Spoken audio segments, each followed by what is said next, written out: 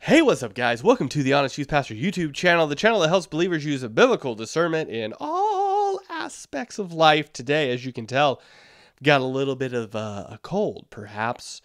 Not feeling great, but I'm here for you every week, regardless of how I feel, to do a sermon review. And today, we are going to do a sermon review that I don't think is really going to help me feel a whole lot better, but I don't know.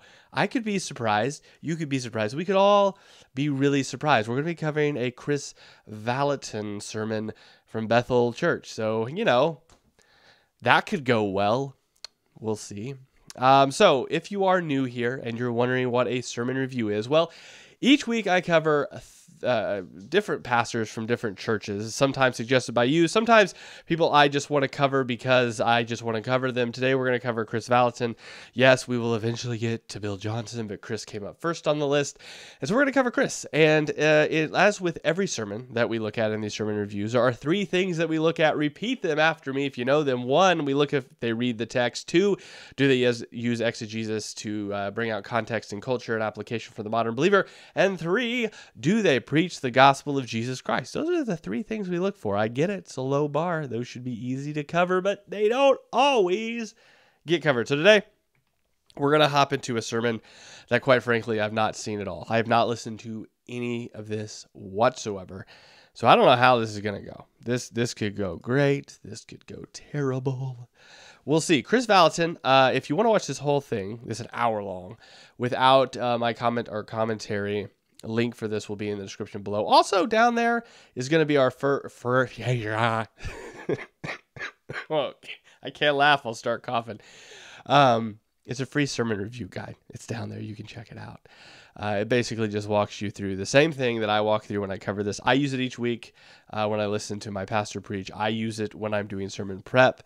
And there's that. You will also possibly during this podcast, if you're viewing this and not listening to it, see me pop a couple of these cough drops or drink water out of my stern here. That's a possibility because I'm dying of this cold. So that being said, let's hop into it. Now that I've covered all of the problems with me, let's hop into Kris Vallotton Sunday sermon called Poverty, Riches, and Wealth. I can already tell this is going to be so good. So Lord, we just bless this night. We pray for more. We pray that you would continue to just to minister to us and open our eyes, open our spirits, open our hearts. God, we just pray you would just dramatically impact us tonight. In Jesus' name, amen. I want to talk about poverty, riches, and wealth. And we'll just have a real quiet night tonight. Started off well already.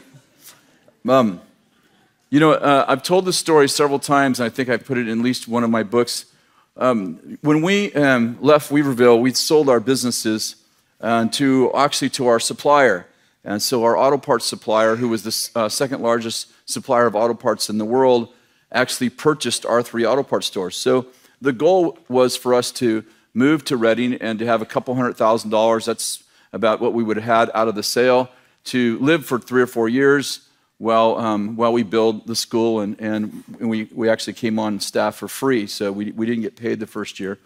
And Bethel was in pretty tough financial situation, so that was kind of our plan.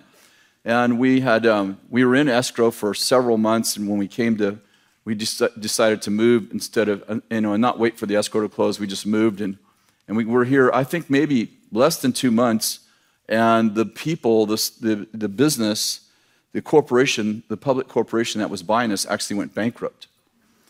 Yeah, after 18 months of escrow. That sort of made a mess out of things, not just because they weren't buying our store, but because they're the place where we were buying our parts from. And all of a sudden, it was like a dairy, it's like owning a dairy, not having any milk. And so 3,200 stores were affected, so no warehouse wanted to deal with any of us. So, obviously we haven't covered any scripture yet, but we're learning a little bit about Kris Vallotton. Apparently he was an auto parts store owner. Look at that.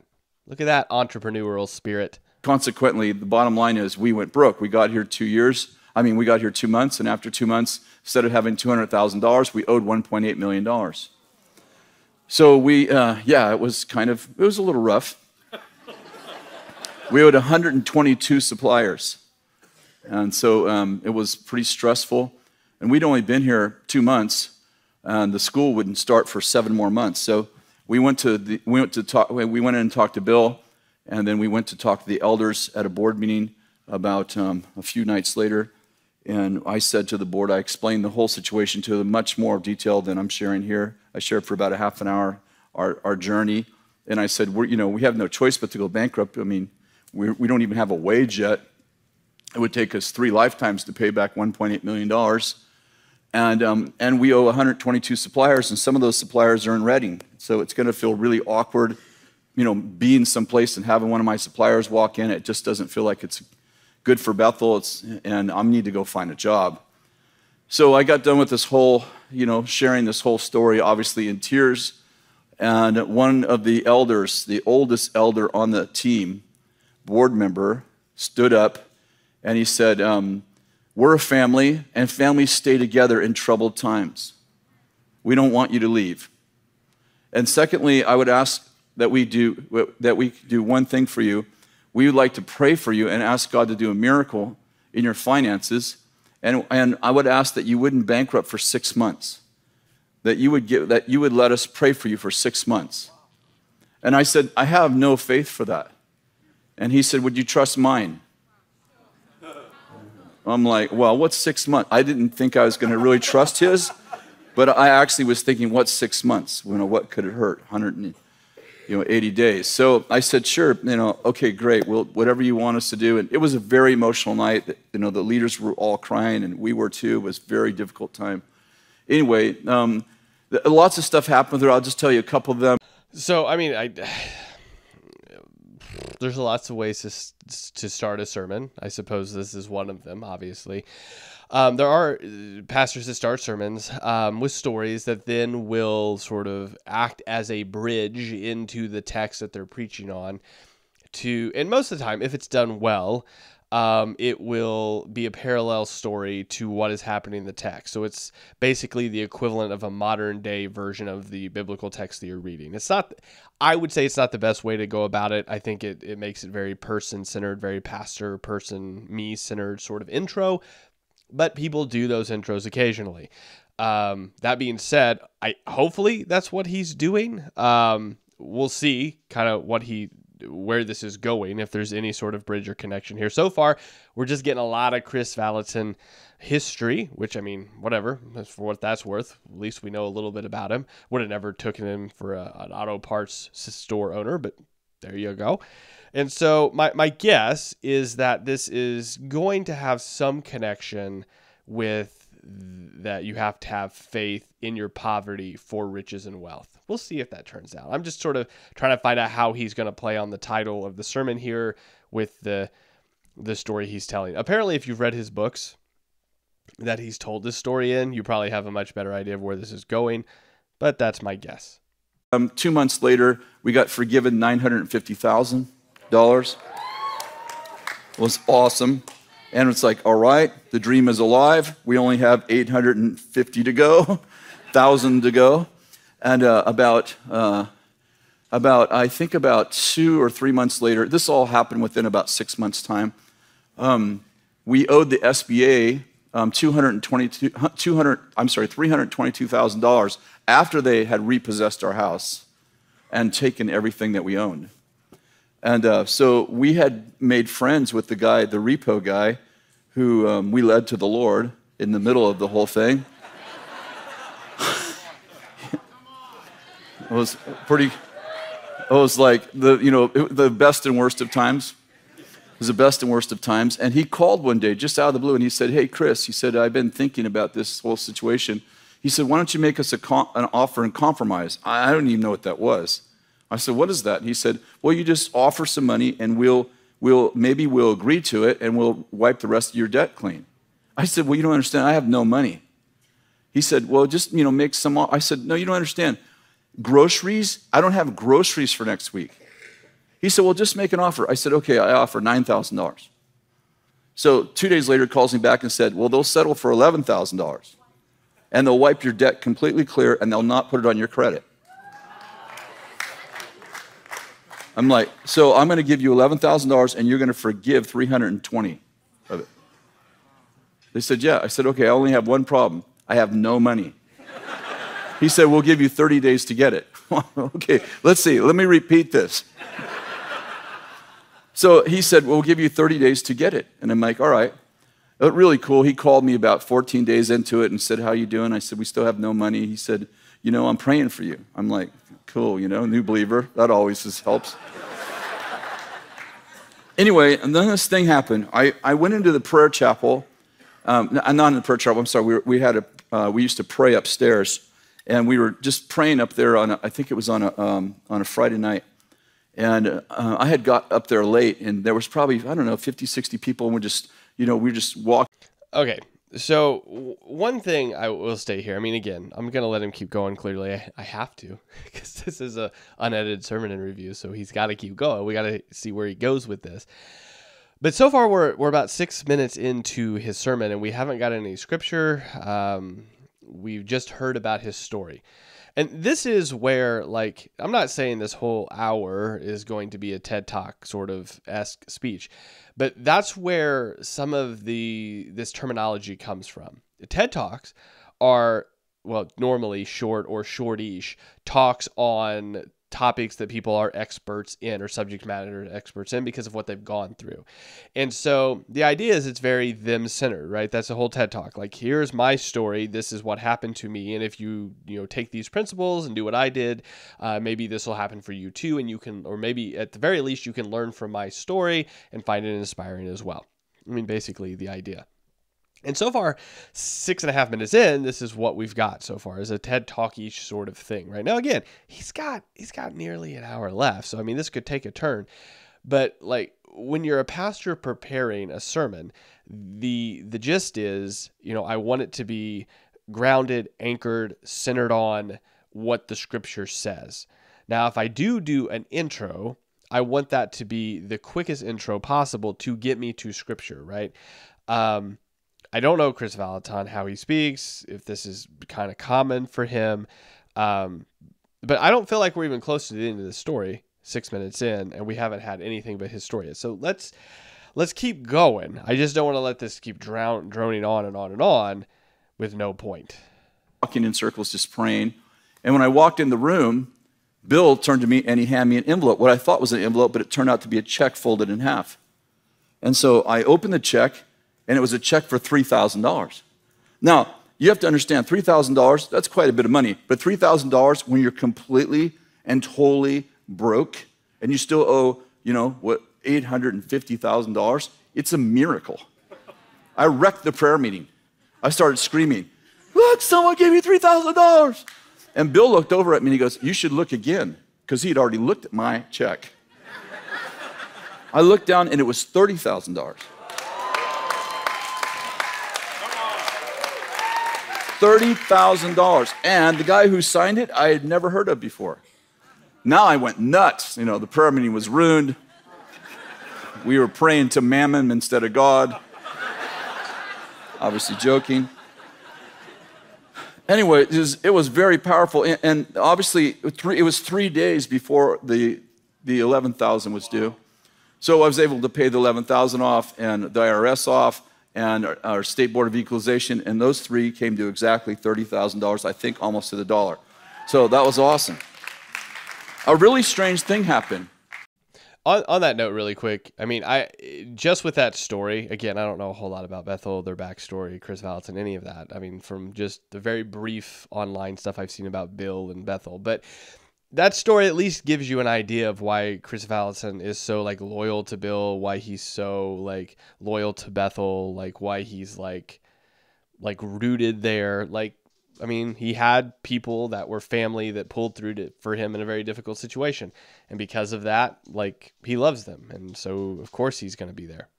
This guy, I'll just call him John, this guy John that gave us the money, I really had never met him before, and I found out who he was, and it turns out that he got an inheritance from his father, and he had a dream, and in the dream God told him in the dream to give Kathy and I $30,000. So he knew us just because he'd gone to a class, sat in the back, we'd never had a discussion, so he gave me the money. really cool. We got a $3 card, you know, a really expensive car. We could afford one now. And we thanked him. And then a strange thing happened. Now, this strange thing that happened, I didn't actually know it was happening until 6 months, until 6 months later. And that was that John would come in this door, and I would see him, and I would go all the way around, come in this door.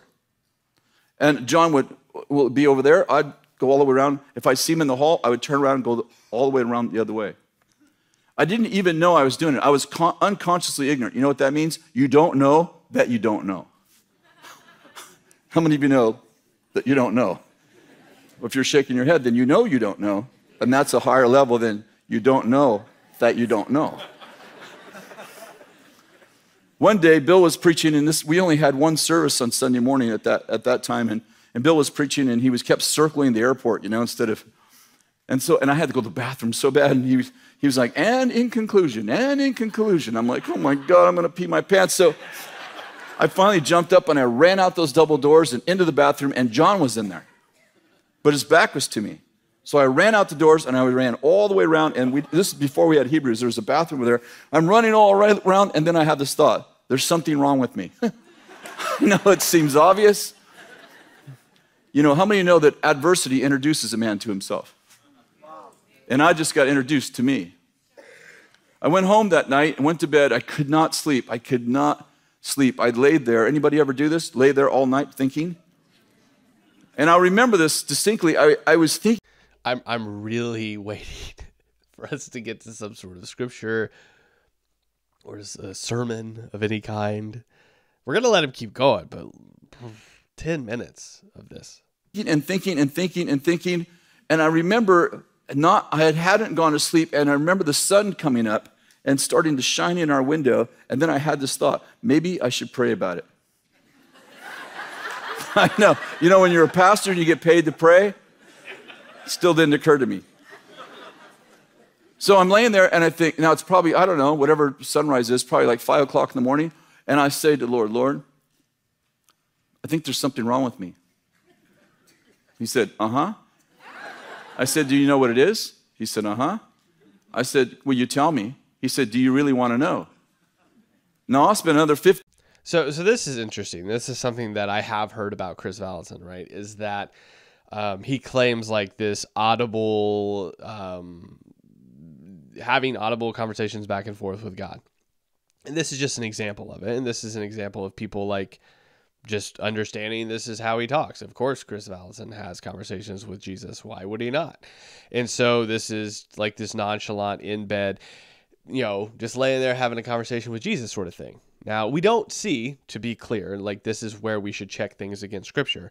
We don't see this sort of thing in the Scriptures anywhere. We don't see the apostles having like anywhere recorded in the New Testament this back and forth with the Lord. Now again, there's visions and dreams. I mean, we have, obviously Peter has those, Paul has those. That's an occurrence, but they do seem to be purposeful. For example, the whole, you know, the cloth coming down with the unclean animals and, you know, that whole conversation with Peter. Obviously Luke records in Acts these conversations or these dreams in which direct Paul where to go and not to go. So they do happen in the New Testament, but it's not like this just nonchalant one-on-one convo. It's this reverence. It's these pivotal moments that we see happen. Same thing with the Old Testament. Even though there are obviously prophets in the Old Testament that are much more specifically having conversations, they're always initiated, first of all, by God. And secondly, I mean, if I'm wrong about that, please let me know in the comment section, but just recollecting really quick on the fly here, they're always initiated by God. And it's not, again, nonchalant sort of like, hey, buddy, hey, pal. It's always this reverence of this is the Lord Most High, creator of all things. Who am I to be here having this conversation? And so that should just weigh a little bit on us as we're listening to him say, yeah, I was just laying there having a conversation with Jesus in this very nonchalant way. When we don't have anything that we can be like, oh yeah, this definitely happened in Scripture. I mean, even if, right, you're a continuationalist and you think the gifts are still available now and they still operate now, like there's no example of what he's giving us here in the New Testament of such, conversation. Even if you want to go to the early church fathers, right? And go extra biblical here, there's still nothing similar to that's happening. So he's just been like, yeah, just having a, buddy conversation with God. 15 minutes trying to figure out if I really want to know, because how many know denial is a beautiful thing? And finally, I said, I really want to know. He said, here's the problem. He said, John gave you $30,000. I said, well, I know that part. Thank you. He said, well, you don't love yourself $30,000 worth. And you're afraid that if John gets to know you, he'll be sorry he gave you the money. Wow. You avoid him because you're afraid that if these mics in the front of these churches, just, man, every time it gets me. Like, wow, bro, what a word. I'm sorry, I'm going to start coughing. It's just crazy that people are like, yeah, man, whatever. Let's just keep going. If he gets to know you, he'll be sorry he gave you the money because you don't think you're worth $30,000 worth, and you think that if he gets to know you, he won't think you're worth $30,000 worth either. How many know intimacy means into me you see? Oh, I was absolutely floored. What was really shocking, which I haven't probably shared before, is that all of a sudden, suddenly these, I don't know how to share this, but I don't know exactly how to say this, but what's funny is, and this is just, again, I don't know what he's going to say, so we'll all find out together in a minute. But anytime people tell stories like this, like pastors specifically, when they're like, well, I've told you about this before in my book, but I didn't mention this part. It's just like you could drain that story for all it's worth over and over and over again, completely elaborating on it and adding things to it over and over again. Now, hopefully, if we're being really generous, we're going to go, oh, yes, all of this is true. But then it's just one of those things where it calls into question, like, why, like, does this story keep getting bigger? Now, I don't, like I said before, I've never read his books. I have no clue. He mentioned before that he's told this story in other books before. And so if there's this great revelation, this part that like is so powerful that he's just now revealing it to us. Yes, my cards are on the table. I don't know if I should believe him or not. I'm just a skeptical dude. I'm a skeptical dude because, again, like I said before, if I'm going to weigh what he's saying against the scriptures, there's no part in, let's go specifically New Testament, in which Jesus comes to the apostles or even the Holy Spirit, moves them in such a way where he's like, you just don't love yourself $30,000 worth. Like, that's never a conversation that's had ever in the New Testament.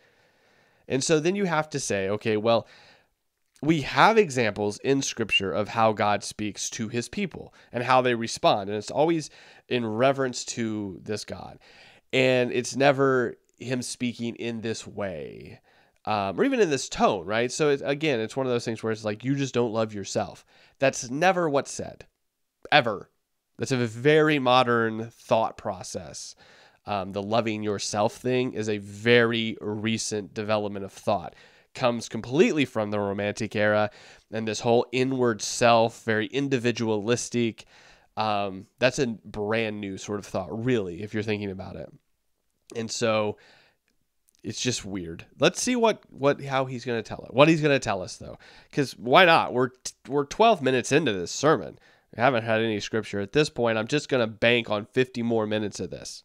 Video clips of my life with other Johns started flashing through my life from the time I was a little boy. And I saw that the truth is I sabotaged my prosperity from the time I was little. I was always afraid of someone who loved me too much. And I realized then, and my message is going somewhere else tonight, but you won't let someone love you more than you love yourself. You'll sabotage your relationship with anybody who loves you more than you love you.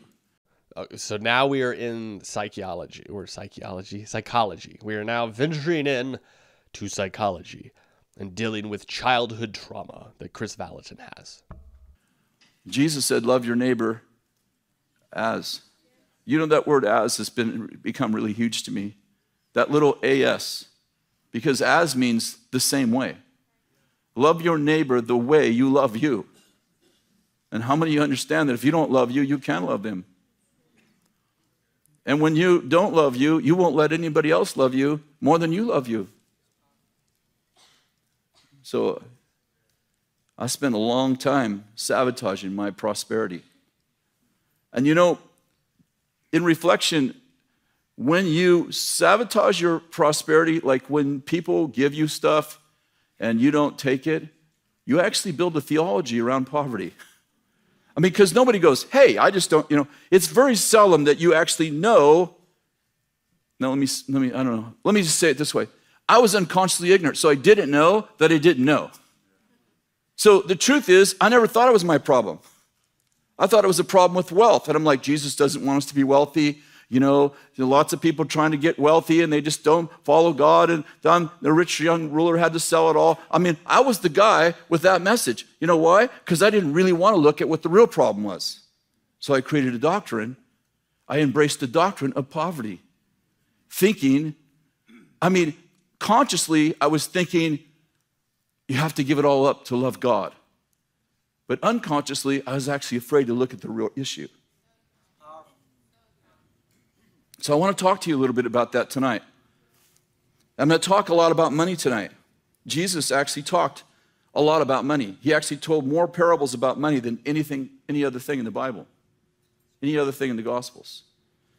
You know, if you write anything about wealth on Facebook, you will get a flurry of people telling you, oh, you're just that, prosperity gospel, you're sitting in the golden chair, taking people's money. I mean, trust me, I experiment with it every once in a while.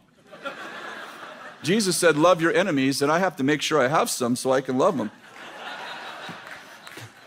If you don't have any enemies, you're not doing anything worth resisting. That's a good word. Here's the most quoted verse on Facebook. 1 Timothy 6:10, for the love of money is the root of all sorts of evil, and some, by longing for it, have wandered away from the faith and pierced themselves with many griefs. Now, have you ever heard that the love of money is the root of all evil? I'm sorry, the Bible doesn't say that. It says the love of money is the root. Let me read it exactly.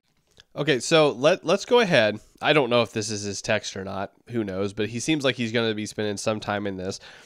So 1 Timothy chapter 6, he's going to be reading for verse 10. Let's go ahead and just really quick do a full context because I don't know if he's going to or not. I honestly don't trust him to. So let's do a full context starting at verse, let's see, 1, right? So 1 Timothy, hold on for a second. I just messed this up. 1 Timothy 6, we're going to start at verse 3. Teach and urge these things. If anyone teaches a different doctrine and does not agree with the sound word of our Lord Jesus Christ and teaches that, and the teaching that accords with godliness, he is puffed up with conceit and understands nothing. He has an unhealthy craving for controversy and for quarreling about words, which produces envy, dissension, slander, evil suspicions, and contrast frictions amongst people who are depraved in mind and deprived of the truth, imagining that godliness is a means of gain, but godliness with contentment is great gain. For we brought nothing into the world, and we cannot take anything out of the world. But if we have food and clothes, with these we will be content. But those who desire to be rich fall into temptation, into a snare, into many senseless and harmful desires that plunge people into ruin and destruction. For the love of money is the root of all kinds of evil. It is through this craving that some have wandered away from the faith and pierced themselves with many pangs. So he already explains what he's talking about. There's this idea, it basically starts at verse 6, but godliness with contentment is great gain. So there's this contentment you have. I have enough, right? I have enough. And then he sort of connects that with money. But in verse 7, for we brought nothing into this world, and we can take nothing with us. So there's this open-handedness with what we do have. But then verse 8, but if we have food and clothes, with these we can be content. So we have food, we are not starving. We have clothes, we are covered, we are comfortable. And then he goes in, and we're content with that. We're content with being full and covered. And then in verse 9, but those who desire to be rich fall into temptation. So there seems to be this above and beyond what you need to have is this desiring. It's never enough. Just being full and being covered isn't enough. I need to continually have more and more and more, and I'm never content, seems to be the gist here. But those who desire to be rich fall into temptation, this temptation to continually chase after, into a snare that many senseless and harmful desires that plunge people into ruin and destruction. So this desire, this temptation to be rich is full of senseless and harmful desires. It leads you into these things. And then he says, for the love of money. So it's this love, it's this desire, it's this temptation, it's this non-contentment is the root of all evil. So let's see where he goes with this. Let's see if this is sort of his root passage or not. But I think the context is important. Just verse 10 isn't enough to understand what Paul is telling Timothy. And honestly, it would be a better idea to have context all the way up to chapter 6. I've not read 1 Timothy for a minute, so I don't really have the context for that. But even just these short verses 3 through 10 give us enough idea of what Paul's talking about that we have this good idea of this. We brought nothing in, we take nothing out. If we have food and clothes and we are content, that is good. The love of money is a root of all sorts of evil. It's not the root of all evil, it's the root of some evil. And by the way, when people quote it, they tend to take out the word love and just put money. The love of money is not the root of all evil. How many of you know there's lots of other things that are evil? But the love of money is the root of a evil. But how many understand that's the love of money, not money? Thank you, Kris, for clarifying that. That's all right. It'll be interesting to see if he brings in any examples. I mean, from, like, for example, the early church, incredibly generous. We have the early Christians being incredibly generous. I don't remember what letter it is. It may be from Pliny the Younger, but the idea is that, like, they were known for not only taking care, they always took care of other believers first, but they were known for taking care of even the Jews that did not like them, even the other Romans and the Greeks that did not like them. The Christians were known for being generous and content. In fact, I know this isn't Pliny the Younger, but there was a letter. There was a historical account that was written in which James's relatives, so James, Jesus' brother, head of the church in Jerusalem, his relatives were brought before some governor. I don't remember where. I'll try to remember, and link it below, but don't hold. I mean, you can probably look it up. But they were brought before this governor because they're like, if this is James, the leader of the church, these guys are going to be rich, and we're going to be able to tax them or something along those lines. But they brought them, and they were humble farmers, because they worked the ground and they were generous to everyone. And it really confused the governor because they thought, like, if this religion that's spreading crazy, like, the leaders of that should be wealthy, and they weren't. Like, their sons and their grandsons and their family were just common people that did common jobs and were very generous. And I think that speaks tons for the early church and how they saw money and generosity and giving. Now, so I want you to look at these verses. Would you do it with me tonight? Because you're not going to believe what you're about to hear. So 1 Timothy chapter 6, verse 10. Would you just read it with me? For the love of money is a root of all sorts of evil, and some by longing for it have wandered away from the faith and pierced themselves with many griefs. Let's go down to verse 17. Would you agree that verse 17 is still the same subject? Okay, so guys, if this ever happens, and you are jumping verses, you've got to read what's in between. So let's get to 17. So We'll start with 10. For the love of money is the root of all kinds of evil. It is through this craving that some have wandered away from the faith and pierced themselves with many pangs. But as for you, O man of God, flee these things. Pursue righteousness, godliness, faith, love, steadfastness, gentleness. Fight the good fight of faith. So he's telling Timothy, don't fall into this temptation to not be content. Don't pursue riches. With this, everything he said in verses 3 through 10. Fight the good fight of faith, take hold of eternal life in which you were called and about which you were made, a good confession in the presence of many witnesses. I charge you in the presence of God, who gives life to all, and to Jesus Christ, who is the testimony before who in his testimony before Pontius Pilate made a good confession to keep the commandment unstained and free from reproach until the appearing of our Lord Jesus Christ, which he will display at the proper time, he who is the blessed and only sovereign, the King of kings, the Lord of lords, who alone has immortality, who dwells in the an unapproachable light, whom no one has ever seen or can see. To him be the honor and glory and dominion. Amen. And then we get into verse 17 that he's about to reach, that he says it's on the same subject. As for the rich in this present age, charge them not to be haughty, nor to set their hope on the uncertainty of riches, but on God, who richly provides us with everything to enjoy. They are to do good, to be rich in good works, to be generous and ready to share, thus storing up treasure for themselves as a good foundation for the future, so that they may take hold of which is true life. So he's basically telling him, hey, you do these things. You are accountable to Jesus. Don't chase after these riches. Don't be drawn away by temptation of riches, which is apparently something that Timothy could be drawn away with, that some of the church in his church are being drawn away with. And he says, like, you're gonna have rich people in your church. Charge them not to be haughty, nor set their hope on it. Like, yes, they're gonna have money. Teach them not to have hope in that, but to have hope in Jesus Christ. He's the one that provides all, and they are to be generous in their good works. So he has provided the money. They're to be generous with it. Again, it goes back to the early church and how they saw money. Let's see what Kris says. Yes? Hello? Anybody home? Are you checking the score? Okay. Don't tell me, I don't want to know. Verse 17, instruct those who are rich in this present world not to be conceited or fix their hope on the uncertainty of riches, but on God, who richly supplies us with all things to enjoy. He richly supplies us with all things to what? To sacrifice, to enjoy. Verse 18, instruct them to do good, to give all their money to the poor, and to follow me. Is that what your version says?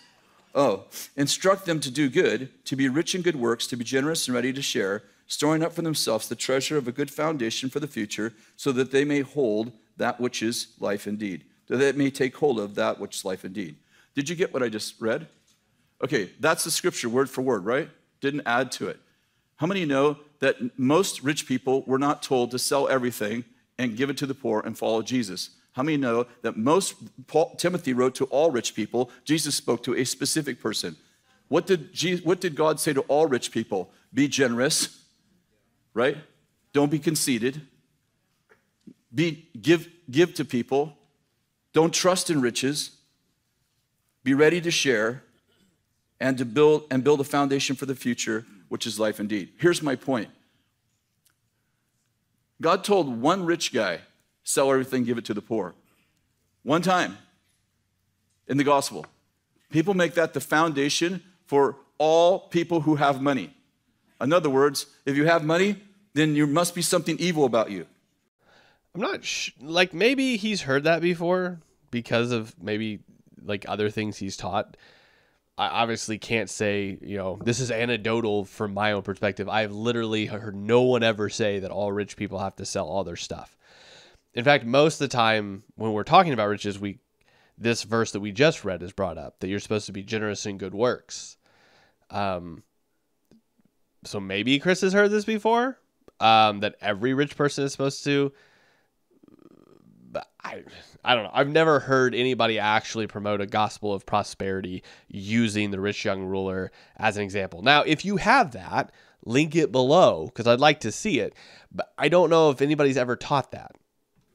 And Timothy said, listen, Paul wrote to Timothy and said, the love of money is the root of some evil. And when people have money, if people who are rich in this present world, make sure they're not conceited and that their hope isn't based on money, and instruct them to do good and be rich in good works and be generous and ready to share. How many know that that's what you should do if you're rich?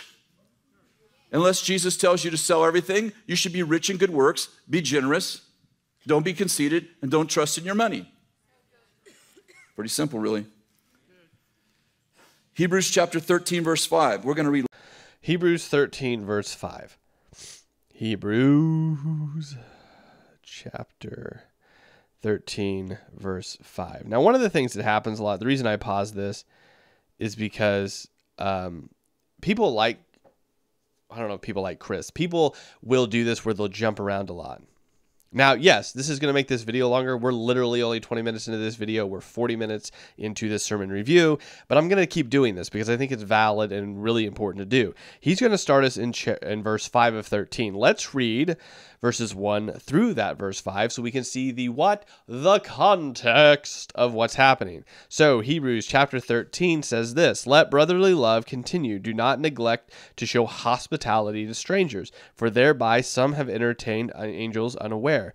Remember those who are in prison, as though in prison with them, and those who are mistreated, since you are also in body. Let marriage be held in high honor among all, and let the marriage bed be undefiled, for God will judge the sexually immoral and the adulterous. Keep your life free from the love of money. Be content with what you have. This is repeating exactly what Paul is telling Timothy. For he has said, I will never leave you nor forsake you. So we have confidently say, the Lord is my helper. I will not fear. What can man do to me? There's this confidence in the Lord. The Lord's with me. The worst you can do is take my stuff. God will still provide, basically. Verse 7. I'm sorry. So we don't need to go to verse 7 because we've already done that. So he's going to go in verse 5. Keep your life free from the love of money and contentment. Let's see what he says. Lots of scripture tonight. Sorry, it's Bible study. Make sure that your character is free from the love of money. Be content with what you have, for he himself said, I will never desert you, nor will I forsake you. What is, in that verse, what is the inoculation for the love of money? It's an open book test. Be content. How many know contentment is the inoculation of the love of money? If you're content, you're not going to chase money. Sorry, going through puberty.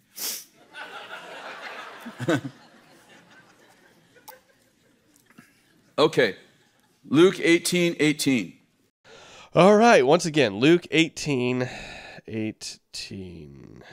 Luke 18:18. This isn't too bad. So if we start at verse 15, that's kind of the break that's probably in your Bible. It says, now they were bringing even infants to him that they may touch them, that he may touch them. And when the disciples saw that, they rebuked them. But Jesus called to him them saying, oh, I'm sorry. See, I'm skipping ahead. 18:18 is the first thing with the rich young ruler. Let's see what he says. Here's the second most quoted verses on Facebook. A ruler questioned him, saying, good teacher, what shall I do to inherit eternal life? And Jesus said to him, why do you call me good? No one is good except for God. You know the commandments. Do not commit adultery, do not murder, do not steal, do not bear false witness, honor your mom and dad. He said, all these things I have kept from my youth. Jesus heard him and said, when Jesus heard him say this, he said to him, one thing you still lack. Sell all your possessions and distribute to the poor, and you shall have treasure in heaven. Come and follow me. But when he'd heard these things, he became very sad, for he was extremely rich. And Jesus looked at him and said, how hard it is for those who are wealthy to enter the kingdom of God. Okay, how many of you understand that if you love your stuff more than you love God, then you've prostituted your soul? Okay, well said. Did you get that? Okay, so how many know the idea is to love God and not your stuff? Hang on to your stuff loosely because you never know when God might tell you to let go of your stuff and grab onto him. I mean, to be fair, so far this isn't bad.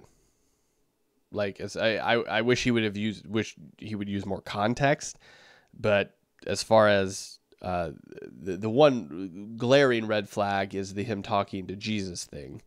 But as far as the scripture, what he's using is he has kind of pulled them all together, which is this contentment theme. So that part isn't too terribly terrible.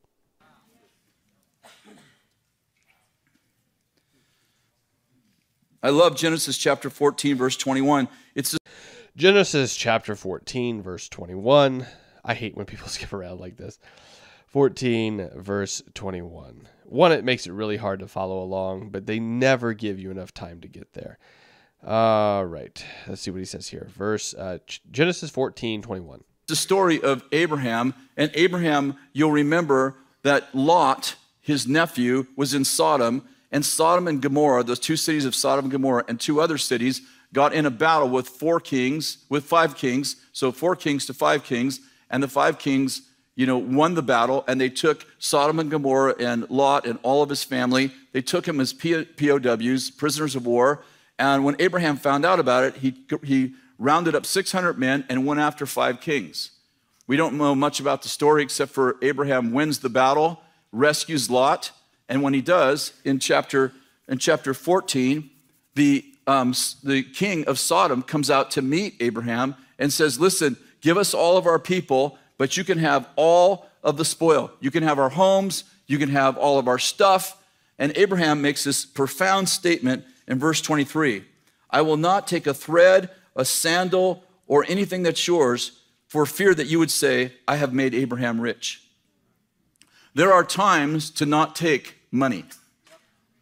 There are times to not take money. You'll remember when Elisha healed Naaman the leper, the leper comes back healed. Naaman comes back healed. Elijah doesn't even come out of his tent, sends Gehazi out, and the commander wants to give Elisha a bunch of money, make him rich.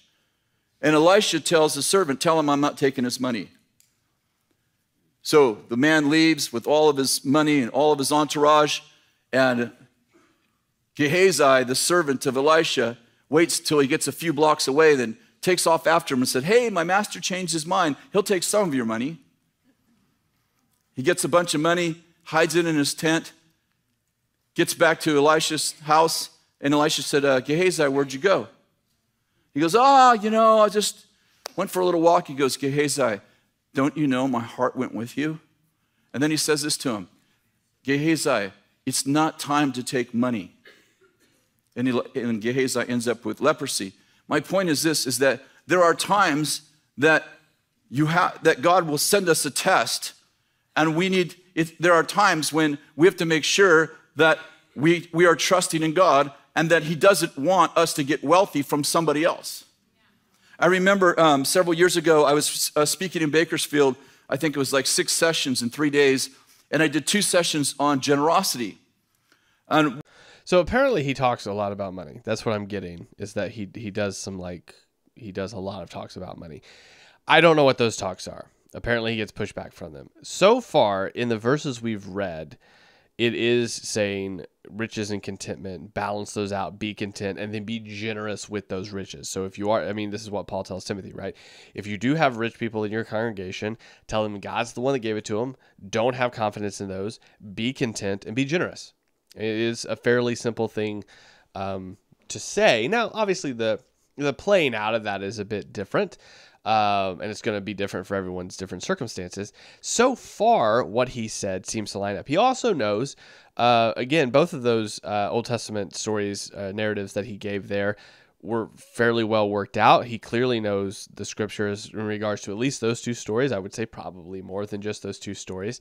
We would differ on the fact that both of those were tests. I think both of those are examples. The Abraham one is the example of Abraham saying, no, I trust God to build me up. I don't want you to think you had a plan in that. And then with Gehazi, it's just him not being content and going after money. Both, I think, again, do seem to be within the theme of what he's talking about so far, which is the contentment and trusting in the Lord. So far, nothing he said except that beginning part where he said that, I had a conversation with God, is really off kilter. Now, again, if you're this far in, I'm just looking at the time here. We're only 20 minutes into an hour. I know we're 50 minutes into this. I'm so sorry. We're going to be here for a minute. Let's go. When I got done with the second session, this church was going through a really hard financial time, and I just felt like I was supposed to speak on generosity. And when I got all done with the message, I sat down, and the Lord said to me, "You'll not be taking an offering from this church." I said, "Why not?" He said, "You can't teach on generosity and then benefit from it. That's manipulation." Well, what I didn't know is they were in the green room when I finished the message, and they, as leaders, decided to take a first fruits offering and give me the entire offering. The largest offering in the history of their church, 18-year history of their church, came in that day. They took me in the great room and they gave me this, they took the offering and they said, "We want to give you this money." I said, "God told me that I couldn't take an offering, I couldn't take any money from you, that if I was going to preach on generosity, that I couldn't have it benefit me." How many know there are times when you can't take the money? You know how Abraham got rich? Other kings gave him money. But when the king of Sodom wanted to give him money, he said, "It's not time to take money." It isn't a rule, but God will often test your heart. That's a good word. Luke chapter 16, turn there. Luke chapter 16. Let's see where we're going here. Again, I just want to keep reiterating that anytime a pastor goes anywhere, you want to at least, I know you're not going to be able to pause him like we are in real time, but go write it down so you can double check it later. Luke 16, I'm not sure the verse yet. Would you? Verse 9, Jesus said this, "I say to you, make friends for yourselves by means of the wealth of unrighteousness, so that when it fails, they will receive you into eternal dwellings." I want to talk about that for just a minute. I have played basketball at the YMCA for 17 years. The problem is I'm really stink. Like I'm not very good at all. Okay, so here's an example I think will be really beneficial for us. He could have read verses 1 through 9, which would have been the basic context of this, which we still may do. I want to give him the chance to do that. I have a feeling that he's going to tell a story that he feels ties in with verse 9 and not read any of the context of what Jesus was telling. This is the parable of the dishonest manager, by the way. But let's see what he does. And so the first 10 years I played there was a bunch of other guys who weren't very good at either, and we got along fine. Then about 7 years ago, some young guys, they're mostly young guys anyway, but some young guys who could really play and who were serious about the game, they started coming down on Mondays and Fridays, the day I play. And pretty soon, within about a few months, they were kind of like, "Okay, who wants Kris on their team?" And it was kind of like, "Yeah," and Kris was sitting a lot. And about a year into that, they started to draw some really good guys, and pretty soon, they were kind of like, "You're not playing." And when I would play, they would throw the ball at me, and 3 times they knocked me down in 1 year, standing over me on purpose. And I would come home for about a year crying on Mondays and Fridays, and Kathy would say, "Why don't you quit basketball?" I said, No, I'm staying. She's like, "You need to play golf." I'm like, "I'm not old. I am not playing golf." I know it's not an old man's game, but... So one day I came home, I was coming home from the gym, and the guy had knocked me to the ground and stood over me, and he's like, get up. And I'm like, I wish I was 10 years younger right now, and I'd lay hands on you and pray about it later. I left that day, I was really, really grieved, and I'm like, okay, maybe Kathy's right, maybe I should quit. And I went home that day, and I happened to be reading the book of Luke, and Jesus said, make friends for yourself with unrighteous mammon. I'm like, that's money. I should make friends with money. So the next week, I went down, and I found the most influential guy. He'd been coming for several years, and everyone loved him, and he was the best basketball player at the Y. And he was broke. And I always watched him negotiating for his membership. Like he'd come in, they'd be like, "Oh, I don't have any money. Why don't you let me in?" And so so I'd walk past him as he was negotiating how he's going to get in that week. So I just went in and I paid his year's membership. I didn't tell him, I just paid for it. So that week was still bad. The next week I come back like on a Friday, and he's like, comes right up to me. He goes, hey, did you pay my membership? I'm like, yeah. He's like, wow, man, why'd you do that? I'm like, just felt like I should. Making friends, influencing people.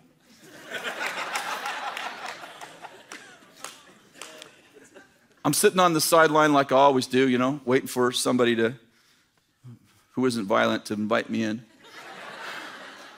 And my friend's like, hey, come play. Hey, you guys, let's have Kris on the team. From that day forward, I was like the most popular guy on the court. They're like, oh, I'll take Kris. No, well, he's on our team. I paid for 2 other guys' membership who were violent. I figured I need someone to protect me.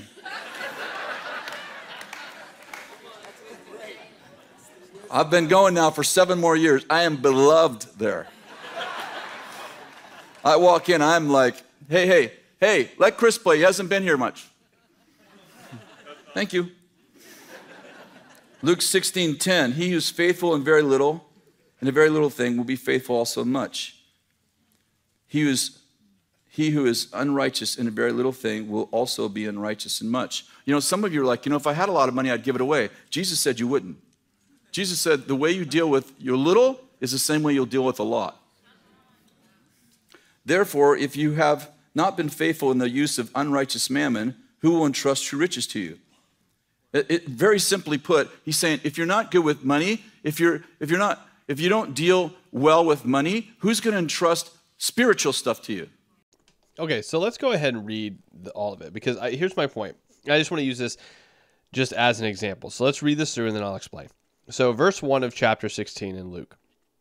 He also said to the disciples, there was a rich man who had a manager, and charges were brought to him that this man was wasting his possessions. And he called him and said to him, what is that I hear about you? Turn in your account to your manager, for you can no longer be a manager. And that manager said to himself, what shall I do, since my master is taking that management away from me? I am not strong enough to dig, and I am ashamed to beg. I have decided what I will do, so that when I am removed from management, people will receive me into their houses. So summoning his master's debtors one by one, he said to them, how much do you owe the master? And he said, 100 measures of oil. And he said to him, take your bill and sit down quickly and write 50. Then he said to another, and how much do you owe? And he said, 100 measures of wheat. And he said to him, take your bill and write 80. The master commended the dishonest manager for his shrewdness. For the sons of this world are more shrewd in their dealings with their own generation than the sons of light. And I tell you, make friends for yourselves by means of unrighteous wealth, so that when it fails, they will receive you into eternal dwelling. One that is faithful in a very little will also be faithful in much. The one who is dishonest in a very little will also be dishonest as much.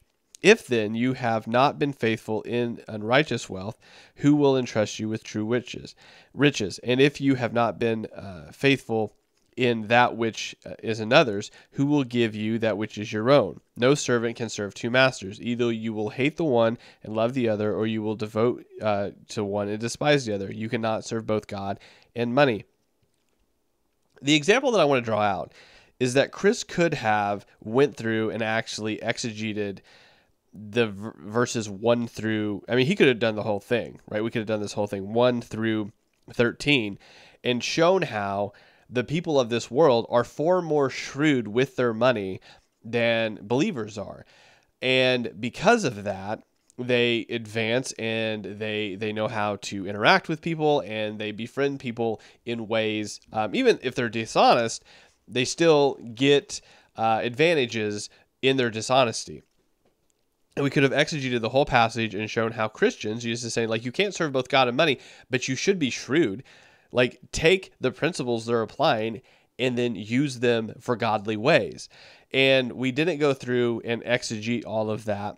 He used an example of himself and of how he made friends by paying people off, essentially paying people off, and to draw out verse 9, instead of actually going through and teaching through the teachings of Jesus, saying, hey, the people of this world are very shrewd with how they do things when they're backed into a corner. Believers aren't.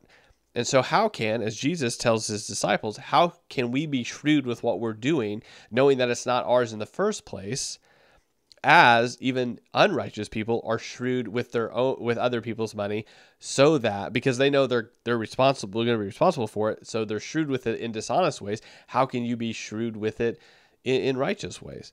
But we didn't do any of that, and that's the example I want to draw out. Lots of times you'll hear people tell personal stories instead of actually exegeting the text, and they'll only read one verse. And I would say that even if you get to the right answer in the wrong way, it's still the wrong way to do it, because you could have gotten a much deeper teaching by actually working through the text. I didn't say it, Jesus did. If you have not been faithful in the use of that which is another's, who will give you what is your own? How many would like to own your own house? Take care of your apartment. Wow. Kathy and I took this verse to heart since we were young. And we know every time we've rented, we always leave that place better than we got it. In fact, we always have repainted the place. We leave it immaculate because Jesus said, if you take care of what's another's, I'll give you your own. No one can serve two masters, for either we hate the one or love the other, or else he'll be devoted to one and despise the other. You cannot serve God and wealth. The actual word there for wealth, there's actually 3 words in the Greek for wealth. This word is actually the word mammon. It's actually not talking about directly money. It's talking about the spirit of money. You can't serve God and money. You can't serve God and the spirit of money. You can always tell who you're serving, especially during the offering. If you're trying to protect your money, you know who you're serving. Money is influence, power, and provision. The way you handle money is a manifestation of your heart. It is the way you deal with influence, power, and provision in every other area of your life.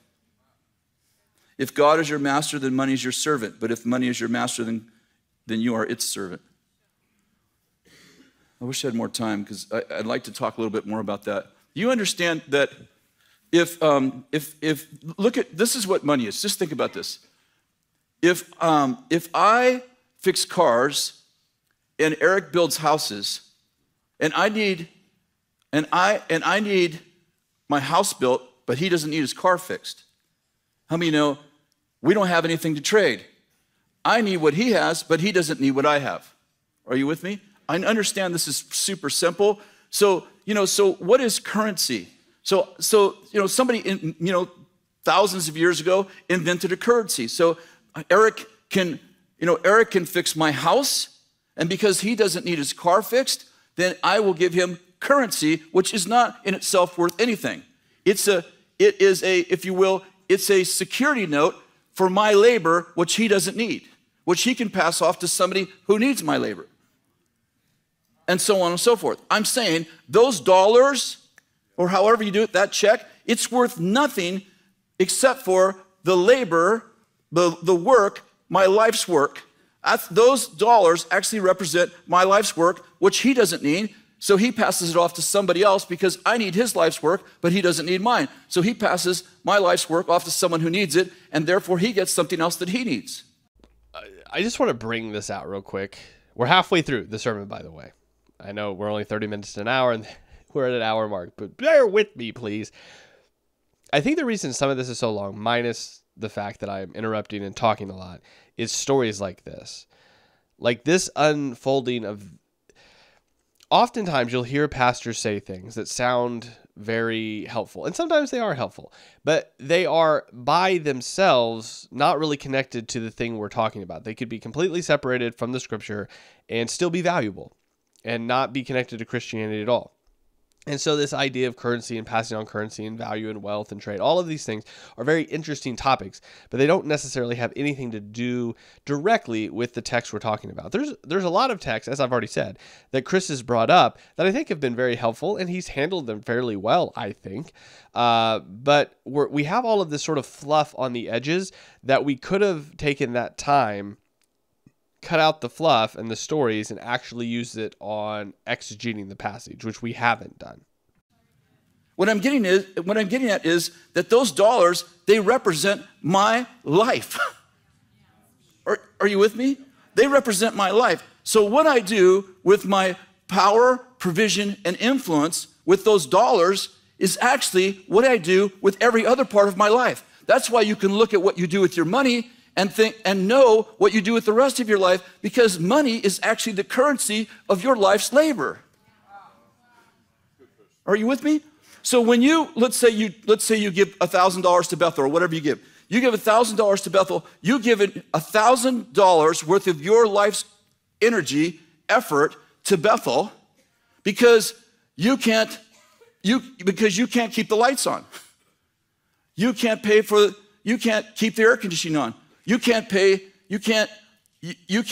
give Eric what he needs to live on, and Kris what he needs to live on, so you give $1,000 worth of currency, which is actually $1,000 worth of your effort, so that Bethel could take that currency and give it to the electric company to get what they need. And the light and the beat goes on. You get the idea. I'm saying the currency represents, if you will, in a bigger way, it actually is your life's effort. So you can look at what you do. Like, I would encourage you, go look at your checkbook or however you spend your money. Look at that. You can say, this is how I'm actually spending my life's effort. Is what I say I believe and what I actually believe congruent? I mean, he could have just really simply said, where you spend your money is what you actually worship.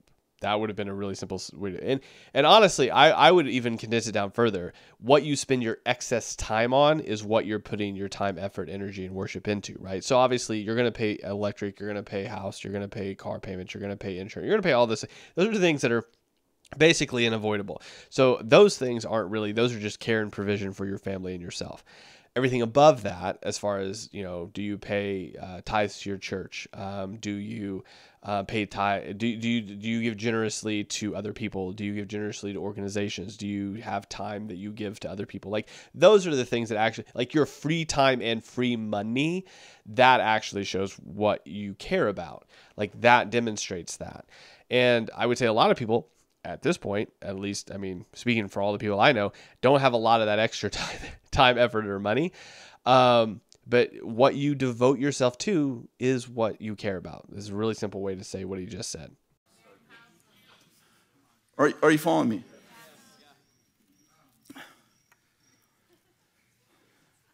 So Jesus said the way you deal with money is actually the kindergarten for everything else.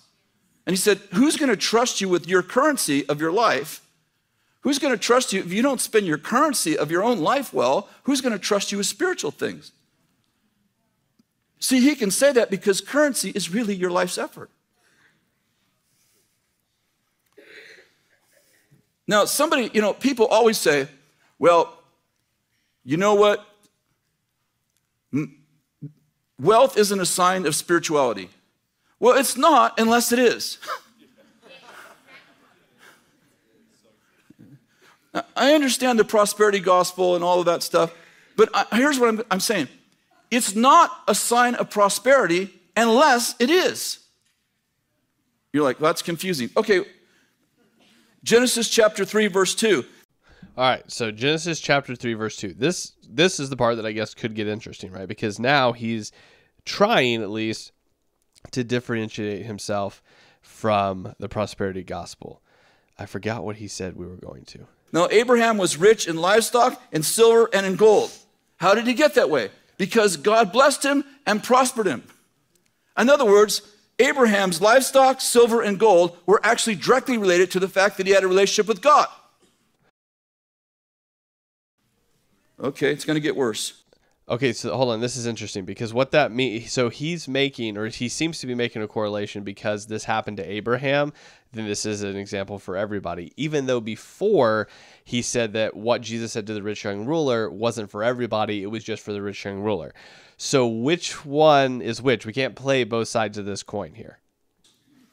Isaac, Genesis chapter 26, verse 12. Now Isaac sowed in the land and reaped 100-fold, and the Lord blessed him, and the man became rich, and he continued to grow richer until he became very rich. Okay, let me read it to you again. Now Isaac sowed in the land and reaped 100-fold, and the Lord blessed him. Why did he reap 100-fold? Because the Lord blessed him. And then he got rich, and then he got richer, and then he became very rich. Okay, can you tell me that his riches weren't related to his relationship with God? Yeah, the prescriptive versus descriptive text. This is very simple. So he's trying to differentiate himself. We finally got to the meat of it, 35 minutes in, I guess. So he's trying to differentiate himself from the prosperity gospel. This seems to be the rub, is that he says he understands the prosperity gospel, but prosperity is connected to your relationship with God, even though before he said that, well, just because Jesus told the rich young ruler to sell everything doesn't mean everybody should. So he obviously understands prescriptive versus descriptive text.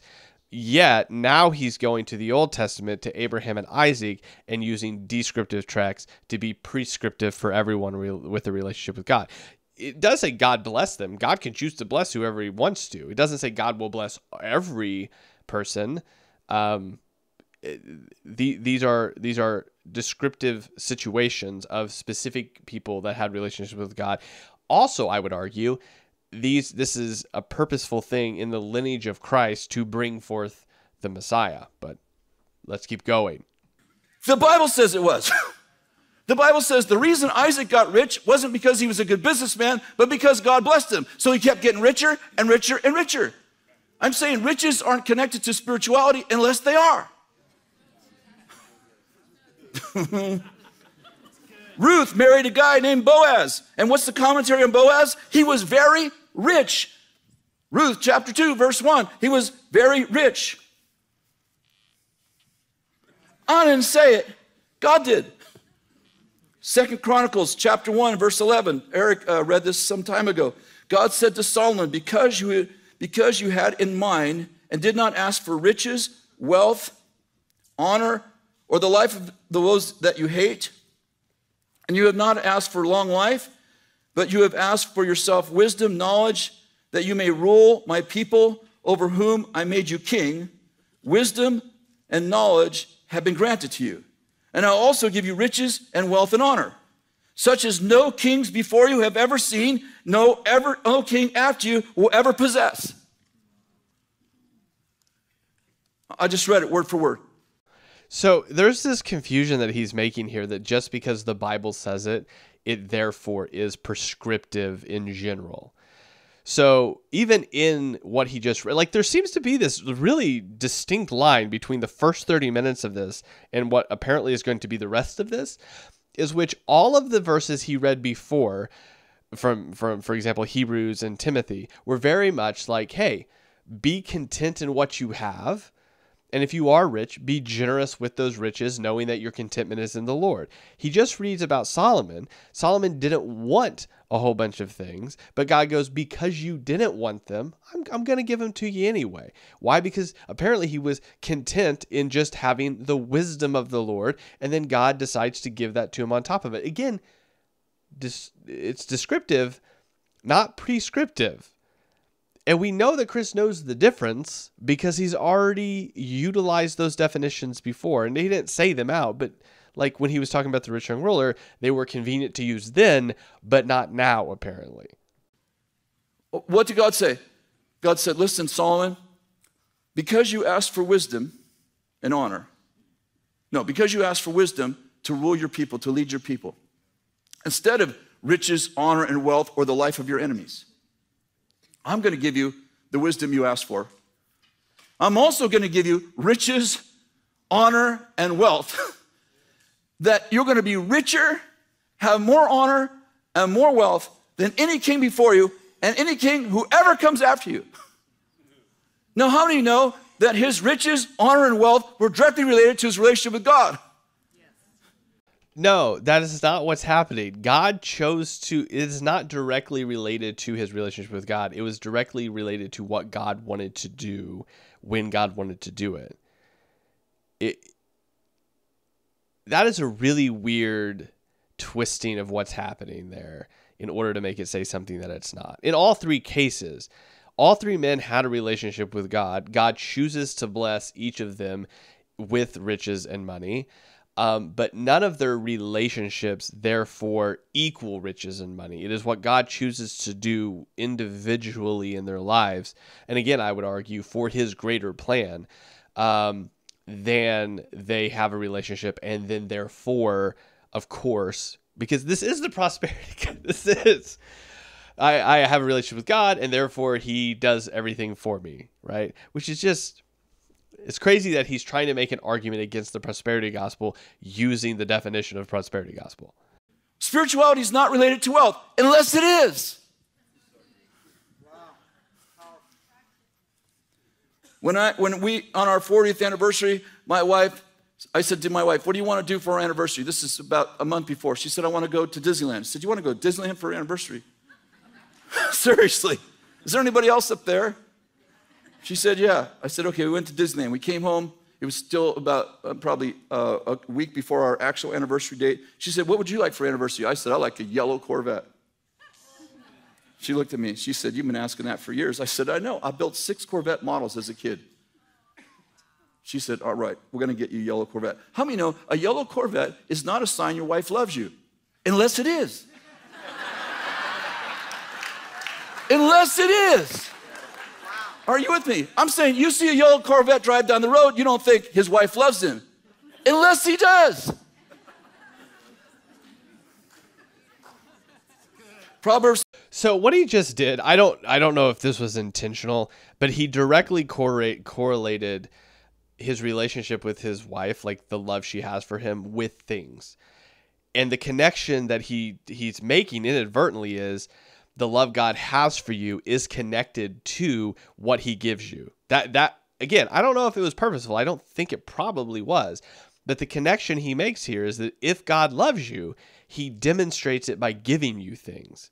Monetarily, apparently, is how this is working, which is the prosperity gospel, right? We don't see this in Scripture, like as a blanket statement for all believers. We have the apostles, we have the early church fathers, we have thousands of Christians within the 1st, 2nd, and 3rd century that are in poverty, persecuted, and killed, right? We have that in the Old Testament as well. Believers in Christ go through all sorts of persecutions. Sometimes prayers seemingly to go unanswered. You have all of Hebrews chapter 11, I think, right? Hall of Faith there to demonstrate that. And in that, like, it's just crazy to be like, well, God's love for you is demonstrated in the riches you have. It's nonsensical. The poverty gospel is a joke, and it's just funny to me that he says he understands it, and then, oh my gosh, it's fine. Let's just keep going. We're going to be in Proverbs, apparently. He's about to give us the first half of this wasn't bad. He should have just stopped at 30 minutes. That would have been better for all of us. Proverbs what? 3:22. I'm going to kill you. You watch this. Proverbs 3:22. I can already hear the Facebooks coming. Proverbs 3:22. A good man leaves an inheritance to his children's children, and the wealth of sinners is stored up for the righteous. Who has the wealth, the righteous or the sinner in this parable? The righteous. Well, you know what? God doesn't want you to be wealthy unless he does.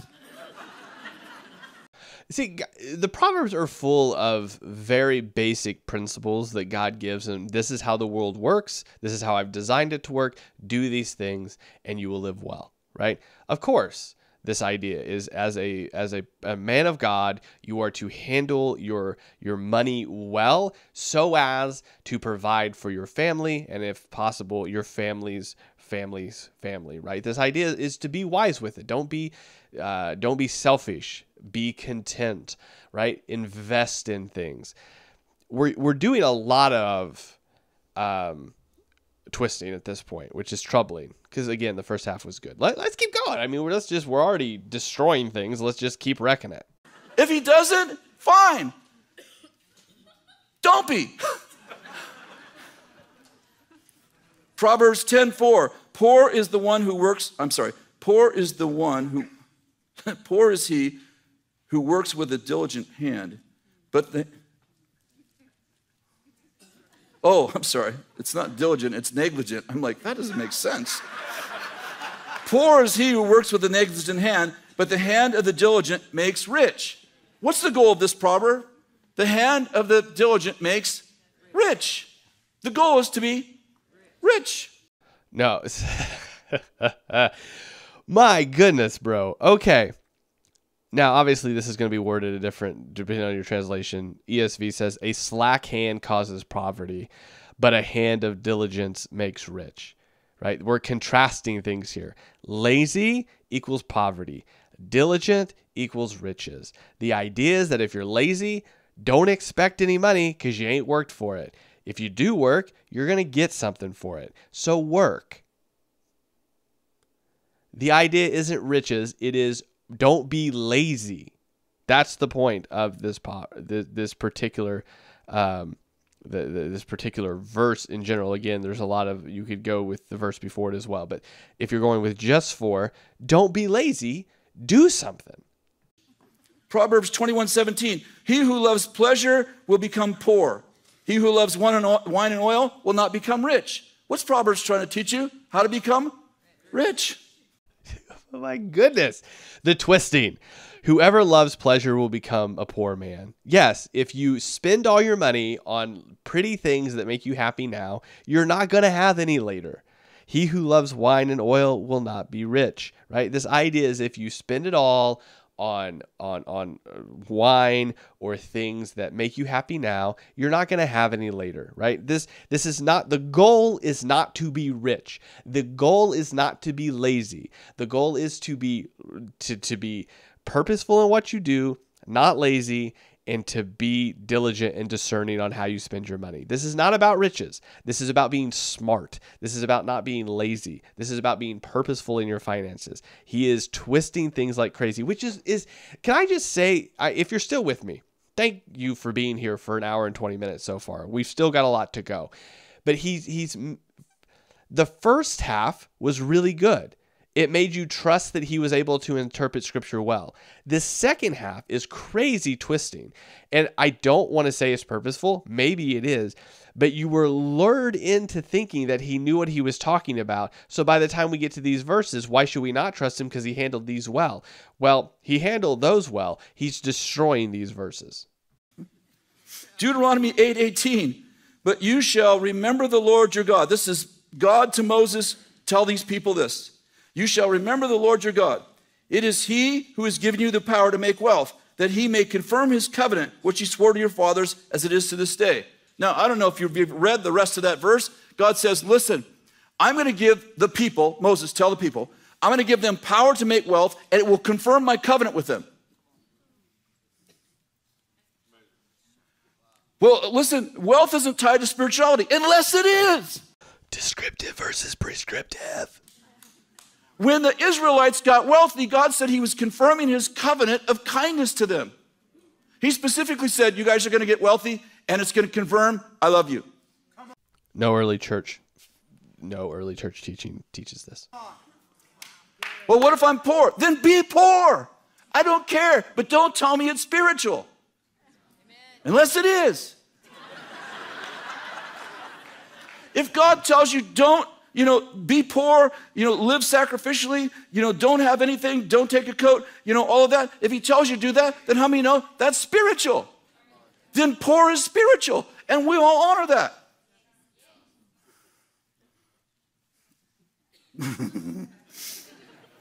Isaiah 60. How many of you know Isaiah 60? Arise, shine, for your light has come. The glory of the Lord has risen upon you. Deep darkness will cover the earth, deep darkness of people. But the Lord will rise upon you, his glory will be seen upon you. Nations will come to your light. Kings to the brightness of your rising. Look all around, they all come to you. Your sons will come from afar, your daughters will be carried in arms. Then you'll see and be radiant, your heart will thrill and rejoice, because the abundance of seas turn to you. The wealth of nations will come to you. Wait, it gets better. Verse 10, foreigners will build up your walls, and their kings will minister to you. For in my wrath I struck you, but in my favor I have compassion on you. Your gates will be open continually. What for? They will not be closed day or night, so that men will bring their wealth of the nations to you, their kings leading their processions.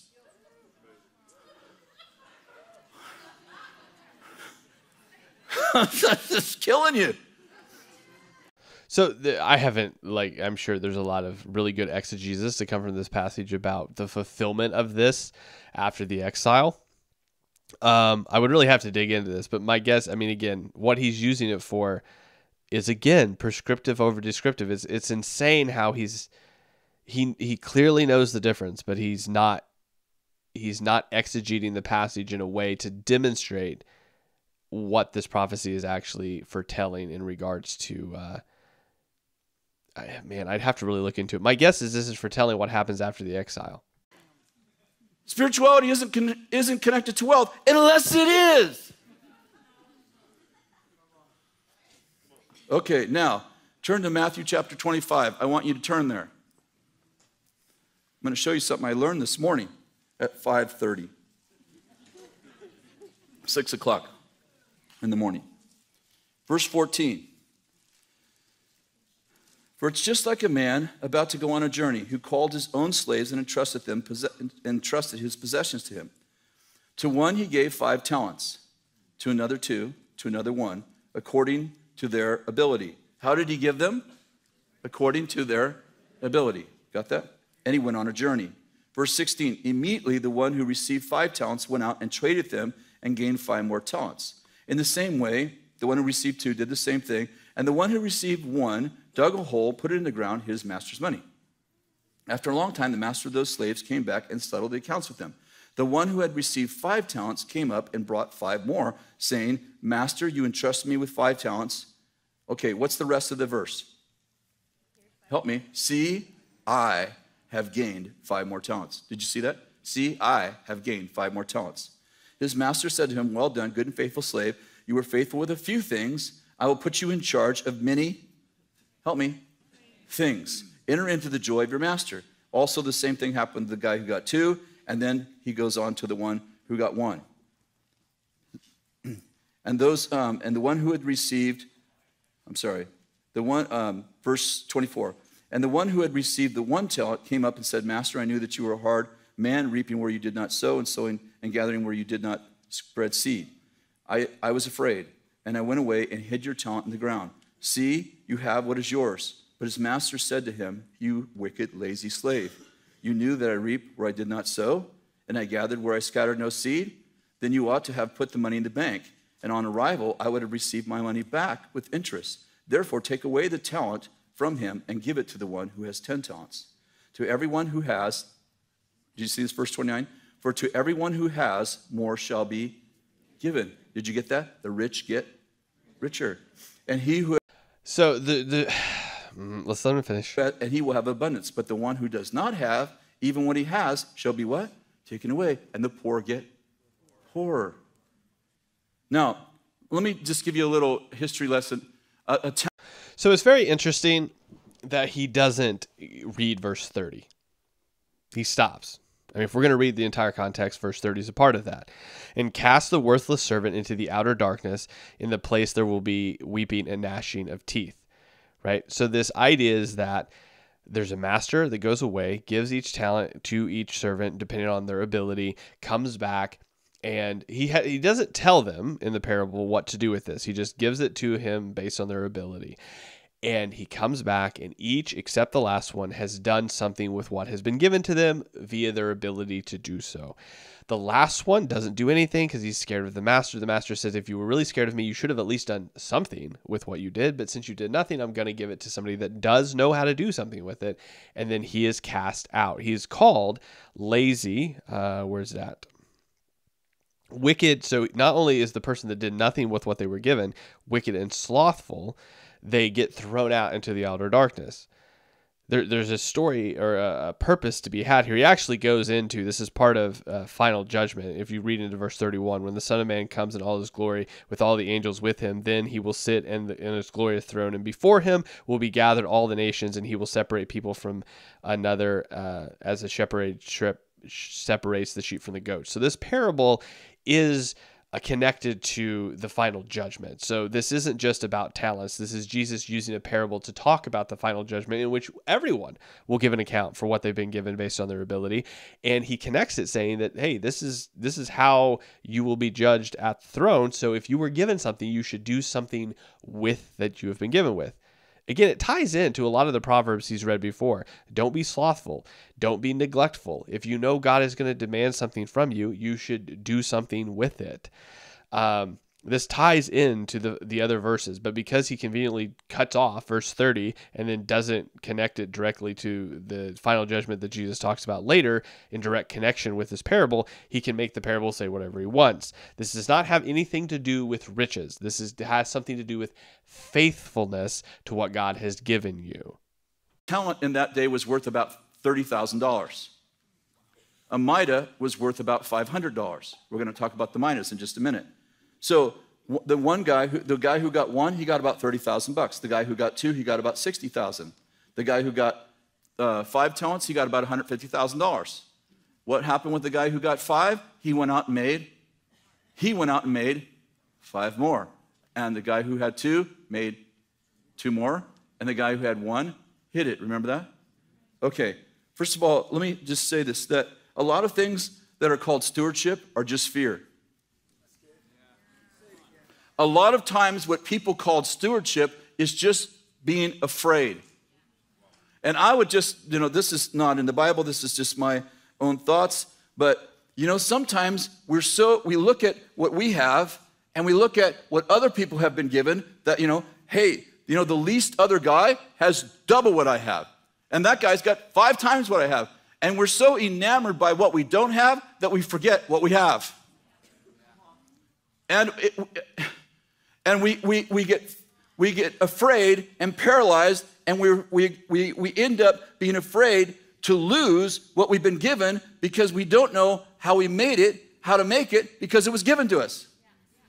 Let's see, I didn't do that very well. The problem with an inheritance is that if you don't learn how the guy who gave you the inheritance got the money to give you, then you feel powerless and you either spend the money foolishly or you spend all your life being afraid you're going to lose the money because you don't know how to make it. That's not what the parable's talking about. The guy that doesn't do anything with the talent that he's given is because he's scared of the master.